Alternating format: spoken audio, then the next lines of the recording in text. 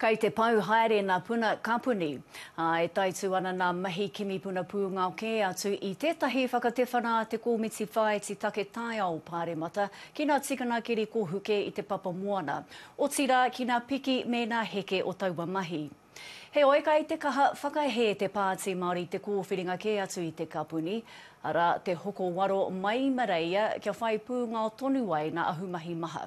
Anei a Ritura Sapkota. E mimiti haere ana te rānea o te kapuni, hei tā te māngai take āhuarangi o te Aotearoa Act, he raru nui tēnei. New Zealand is dependent on natural gas. If we're going to have a cleaner, low emissions future, we do need to rely on repealing the ban on natural gas. Engari kia Debbie Ngārewa Peka o te Pāti Māori, he raru anō taua whakaaro o Act. What we're talking about is a proposition to hold things and to go backwards, and we just can't. Hei tā Simon Court, ko te waro he kōwhiringa ke atu mo te pūngao, a he kino ake tērā e te kapuni. Importing coal is clearly an answer to a short-term problem, which is that gas is much more expensive than it needs to be.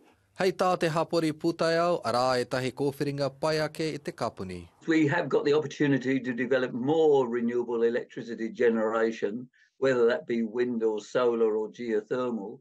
The other alternative, the natural gas, which is used widely in Northern Europe, for example, is using bioenergy, using the woody slash, the residues after taking out the logs from the forest, which at the moment are just left on the forest floor. Hewei, e whakapai ana a Act, he taonga te kapuni ki te ohanga o Aotearoa.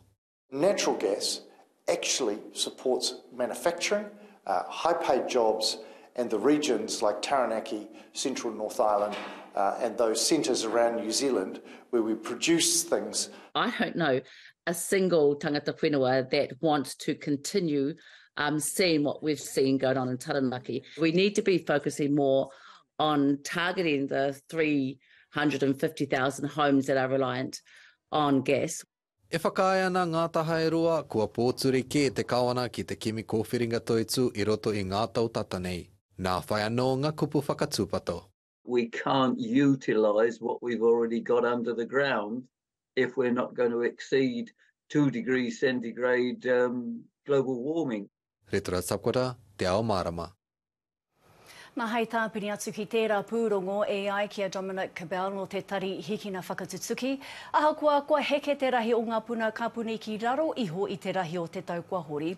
Kua pērā hoki te hiahia ki te kapuni. He mahere whakamutu I te whakamahi kapuni kai te whakawhanake hia. Māna e āta whakatakoto, ka pēhea, hei ahea hoki whakamutu atu ai I te whakamahi kapuni I Aotearoa nei.